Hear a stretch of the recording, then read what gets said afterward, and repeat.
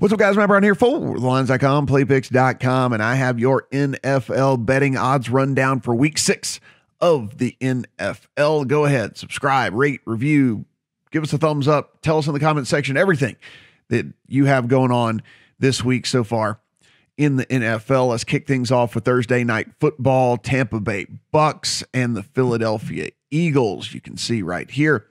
One rogue 6.5 still out there at DraftKings in favor of the Bucks, but 7 across the board in favor of the Bucks. Past that, a total of 51.5 or 52, depending on where you get it. Tom Brady says his thumb is going to be perfectly fine. So do we believe him? The market believes him. So we shall see here. Probably get some more updates later on Tuesday and Wednesday as to the status of Tom Brady's finger, because of course that would definitely affect this betting line pretty heavily. We have the Miami Dolphins and the Jacksonville Jaguars. Taking a look at this one, guys, we are looking at 3.5 points in favor of the Miami Dolphins. We have a total of about 45.5. Here, there is a chance Tua Tagovailoa could be back under center for the Miami Dolphins, so that will be the big news here in this one. Of course, the Jacksonville Jaguars are on a trip to hell with Urban Meyer as coach. Can't win a game. He's talking nonsense now about he wants them to be a 250, as in a 250 passing yards, 250 rushing yards per game team.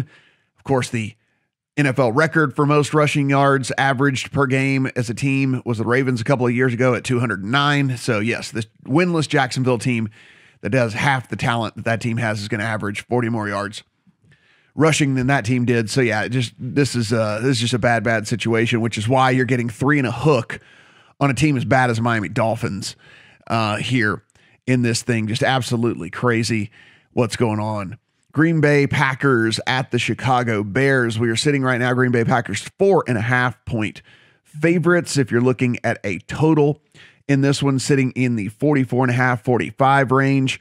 Green Bay Packers squeak by with an victory field goal over the Cincinnati Bengals this past week. The Chicago Bears just got a absolutely brain dead Las Vegas Raiders team this past week get a win for Justin Fields, but they find themselves 4.5 point underdogs here in this one. The Cincinnati Bengals 3-point road favorites over the Detroit Lions. Detroit Lions continue to be scrappy here, and of course they get a last second field goal from the Minnesota Vikings to lose this past week, and it seems like they are just losing in spectacular fashion. Total of 47.5.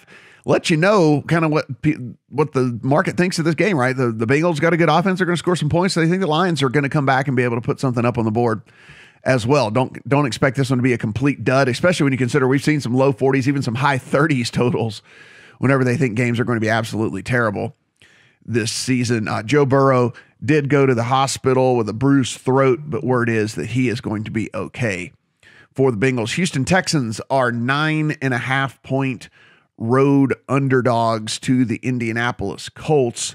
Some interesting numbers here coming out. It looks like maybe this Caesar's book got readjusted somehow, sitting at 7.5 on this one. But yes, this is a Colts team that ended up going out and losing in spectacular fashion on Monday night to the Baltimore Ravens, allowing the Ravens to come back and get that game from them. Just absolutely crazy how they lose that game, allowing the Ravens to score all those points in the fourth quarter, and then of course just march right down in overtime, get the touchdown and win the game. Houston Texans fought this past week. This team showing a little bit of signs of life. Davis Mills showing a little bit of sign of life as well. Los Angeles Rams 10.5 point favorites on the road at the New York Giants. Of course, the New York Giants are going to have basically nobody on the field. Daniel Jones goes down with a concussion. Kenny Golladay down with an injury as well. They were already without Slayton and Shepard. Saquon Barkley goes down with an ankle injury. This Giants team is going to be an absolute mash unit out there, which is why you see this Rams team is 10.5 point favorites on the road right now at the Giants. A total of 47.5 in this one. Kansas City Chiefs and the Washington football team. The Chiefs, after a loss to the Bills, and not just a loss, a beatdown by the Bills, Chiefs were never in the game, are 6.5 to 7 point favorites on the road at the Washington football team. Washington football team, though, looked really, really bad against this New Orleans Saints this past week. Taylor Heineke certainly looks like teams have figured him out, or he just regressing, or whatever it is. But man, he is really, really struggling right now. And of course, this Kansas City defense, one of the worst defenses we've ever seen in the NFL. That's why you're getting a total of 55.5 in a Chiefs-Washington football team game. Chiefs, again, favored by 6.5 or 7 on the road in that one. Minnesota Vikings, after that last-second field goal win, 1.5-point dogs on the road to the Carolina Panthers. Panthers, 1.5-point favorites. They look like they might be getting Christian McCaffrey back this week. He practiced a couple of times last week, but just couldn't go this past week, and it looks as if he might be back out there on the field for the Carolina Panthers. Dalvin Cook did not play this past week for the Vikings, so we'll monitor that as well. That being said, Alexander Mattison steps right in and fills that void, no problem whatsoever. A different scenario for the Panthers, no doubt about that. Christian McCaffrey, one of the few running backs in the league that I honestly think matters a ton for a team and their success, so we'll see if he can get back out on the field. 46.5, your total here in the Vikings and Panthers. Los Angeles Chargers are 3.5-point road dogs to the Baltimore Ravens. The Ravens, again, escape on Monday Night Football. And what we get with that is them becoming 3-point favorites over the Chargers. Not sure I really agree with this one. 51.5, your total here. This Chargers team has been really good on all facets of the game. You're going to say they gave up a ton of points this past week, Matt, and they definitely did, but they played the Browns. Browns, one of the most efficient offenses in the league. So interesting line here, no doubt about that one. The Ravens gave up a ton of yards through the air to the Colts. So what's going to happen against Herbert and the Chargers, we shall see. Arizona Cardinals, 2.5 to 3-point underdogs on the road to the Cleveland Browns. Cleveland Browns are a mash unit. This is something to really, really pay attention to here in this one. This is a total of 50.5. Half the Browns defense either didn't play or had to leave the game this past week, in which they got into a shootout loss to the Chargers. And when I say that, I'm not saying that in hyperbole. If you go look at the guys that either missed the game or had to leave during the game at some point or another, it is basically half the defense. So this is a bad situation for the Browns from an injury standpoint. Offensive line had a couple of injuries as well. We're going to really need to monitor their practice reports here come Wednesday and Thursday and see what we think is going to be happening with this Browns team. If not, this might be a play here on the Cardinals. Las Vegas Raiders and the Denver Broncos. This is now Broncos 3.5-point favorites against the Raiders. Of course, the big news here, John Gruden resigning from head coach of the Raiders, but it's not just head coach. He's also the play caller, which is why you saw this thing instantly move in the betting market. This thing instantly moved the second that the resignation was announced. 44.5, your total here. Broncos did get Teddy Bridgewater back. He was able to clear the concussion protocol this past week, despite the fact that he didn't play all that well. We'll see whenever he heads back home and what he'll look like against a Raiders team that, again, without their head coach and play caller in John Gruden. Dallas Cowboys, 4-point road favorites over the New England Patriots. New England Patriots had to fight, claw, and scrap their way back against the Houston Texans this past week, but they do get it done by a field goal. Cover teaser legs. If you had them in teasers, they are 4 or 4.5-point underdogs here to a Cowboys team that I think is very much for real. 49.5 is your total here. And what we'll be monitoring is, does this Cowboys money start to flow in?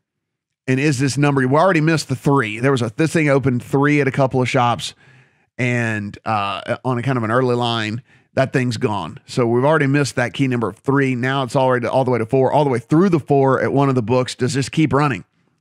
Because I do think the Cowboys are far superior to the New England Patriots. It's just, where does the resistance kind of stop? Where does the money stop from the public, who is certainly going to be backing the Cowboys in this thing? Seattle Seahawks at the Pittsburgh Steelers. Pittsburgh Steelers are 4.5-point to 5-point home favorites against the Seattle Seahawks. And if you missed the news, you're wondering, wait, how are the Steelers 4.5 or 5-point favorites over anyone? Yes. Russell Wilson is out for 4 to 8 weeks, it says. Looks like 6 to 8 weeks is the more likely kind of window that he'll be gone. Had to have surgery on that finger. So we will get Geno Smith as quarterback for the Seattle Seahawks. Some news coming out of Pittsburgh as well. Juju Smith-Schuster had to have surgery. He is out for the rest of the season for this Steelers team. Could equal just more work out of the backfield for Najee Harris. So if you are holding Najee Harris, Rookie of the Year, Offensive Rookie of the Year tickets, probably feeling pretty good at this point because the quarterbacks certainly have not come along to seize that award market at all.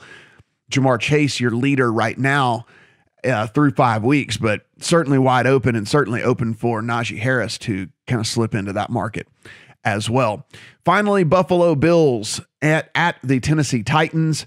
Buffalo Bills are 4.5, 5, and 5.5. So we have all three of those numbers available out there, 4.5, 5, and 5.5. So depending on which side you want to bet, please do shop around. This is a game with a total of 53.5. 53.5 due to the fact that, one, the Bills offense coming off this absolute thumping of the Chiefs, and they could put some points on the board in a hurry, but also a Tennessee Titans defense that is not quite as bad as the Chiefs because no one is. That said, they are bad. It is a very bad defense for this Titans team as well. So looking for the Bills to put up a lot of points in this one as well. We will monitor the status of Julio Jones for the Titans. The AJ Brown was able to get back out on the field for the Titans this past week. Could be back at full strength. We'll see. We'll monitor the practice reports of Julio Jones this week for the Titans as well. Guys, everything we do absolutely free over on the lines. Just go over to the lines, just click odds right there. You can see we have it for every single sport, but this will pop up right here. You get the handy dandy comparison to everything out there in the market. And of course, you can sign up for the very best deals at all of these sportsbooks. You need to have multiple outs. You can see the differences in the numbers and stuff. So be sure and sign up and get the best sign up offers that you can get right here over at the lines as well. Subscribe, rate, review, do all the different things like that. Thumbs up, let us know in the comments, all the stuff that you can do to help support us, guys. Really do appreciate it. We're going to be giving back to you guys as well, but you got to be subscribing to all of our feeds out there in order to know when we're going to do these big giveaways. Good luck here in week 6.